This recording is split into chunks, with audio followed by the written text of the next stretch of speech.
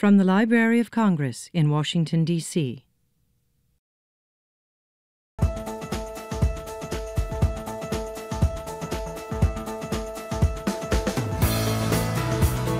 library has a new hashtag called LC Pride. That's because we're holding a very special event in Pride Month 2017. We've brought out almost 200 items from the collections. Rich, diverse resources in every format of information you could think of, from Braille books and talking books to rare books and manuscripts. It's all about the American experience and community with all the international connections. Some of the famous names you might have heard of, well, there's Walt Whitman, Leonard Bernstein, Aaron Copland. And then, of course, there are the many people you may never have heard of, but will really enjoy coming and looking at the material and learning and hearing their stories. This is the Sunday Dispatch from March and April of 1852, and the importance of it is the fact that The Adventures of Jack Angle is a serialized story that was actually written by Walt Whitman, even though it wasn't attributed to him in this Sunday Dispatch. Published on the front page, the first 3 or 4 columns of every front page, and we are the only ones in the country that has a complete set of these issues. And I've got in front of me some selections from our Artist Book and Fine Press collection. These books represent contributions by lesbians, gay men, transsexuals who use the book arts form as a way of expressing their experience or their struggles. We have everything from Jean Cocteau in the 1930s up to books that relate the experience of HIV and the death from AIDS to the 14 Stations of the Cross. We have a lesbian bicycle rider who talks about her accident with a pop-up book, and we have a really fascinating book about marriage equality in which the artists asked non-traditional families to go to Sears to have a family portrait taken, and then they talk about why their family is just as ordinary as the others that go to Sears. And finally, a recreation of love letters between 2 men in Far Rockaway at the turn of the century. So these are just a few of the many, many examples of book arts that come from the LGBTQ+ community.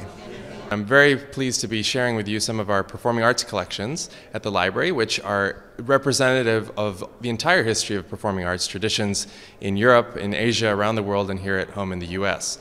Within our collections, we have what are called special collections, which might be the papers of a composer or a lyricist or a choreographer, such as Alvin Ailey, whose papers we have through his Foundations collection. We have Leonard Bernstein's papers, Jonathan Larson, who is the composer and lyricist for the hit musical Rent, which is celebrating its 20th anniversary of its national tour this year. These items showcase not only the importance of LGBTQ creators in the US and around the world, but also the stories of the LGBTQ community as told by everyone in society.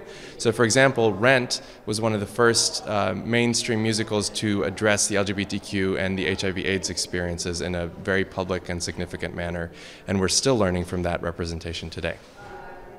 Hi, I'm David Pellizzari from the National Library Service for the Blind and Physically Handicapped. This is the section of the Library of Congress that offers reading materials in many formats for people facing visual problems or other physical impairments that prevent them from using books normally. So, for example, here is a talking book player that is proprietary to the Library of Congress. Here is a flash drive. It looks a little bit like an old cassette, but it's not. It's a flash drive. And this contains a talking book. The book in question is Queer, the Ultimate LGBT Guide for Teens. And we have lots of materials that serve the Pride community, and we are proud of them. Let me show you one more thing, which is actually kind of remarkable. This is a book that is printed in dual format. You can see that it sort of looks like a regular children's book, but between the pages are transparent Braille sheets that are brailled on both sides. This way, a family or a group of people, some of whom use Braille, some of whom use books normally, can share the book together and read the book together. This particular book, I Am Jazz, is sort of a mini autobiography of Jazz, a transgender kid who's now a star on MTV. So we produce about 25 of these dual format books every year, and we've got it so happens that within this coming year we're going to have another book related to topics of interest to the transgender community. It's called Introducing Teddy. We're very proud of a product like this. About 1990-91, I suggested to the Library of Congress Professional Association that we do an AIDS quilt, because by that time I knew of other names.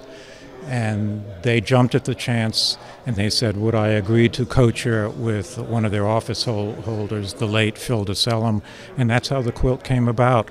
We put together a committee of the most marvelous people, the most driven people you'll ever have known. The only guidance we gave to begin with is that Phil and I decided that we would like the dome on the quilt and the names, and one other principle we established, that we would include no name unless there was a written source that they had succumbed to AIDS or their family agreed. So you will see many names up there, sine nomine, without names, because we could not meet that criterion.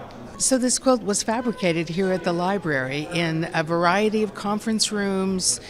We brought in sewing machines, ironing boards and irons, and then we took different parts of it home. If you look at it closely, you'll notice that the names are actually constructed in strips because a number of different people wanted to sew down the name of a person that they might have known, and then we sewed all the strips together. It was on the mall in 1993. We actually made it in 1992. It was supposed to be displayed for one day.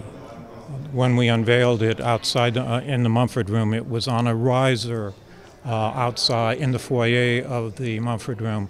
Dr. Billington came by and was so moved by it, he directed that it be hung on a wall and displayed for at least a month so that everyone could see it. It's an honor to see it again after 25 years.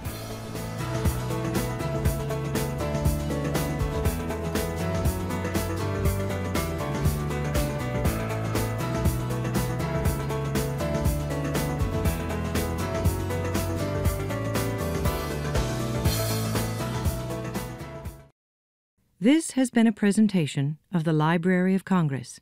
Visit us at loc.gov.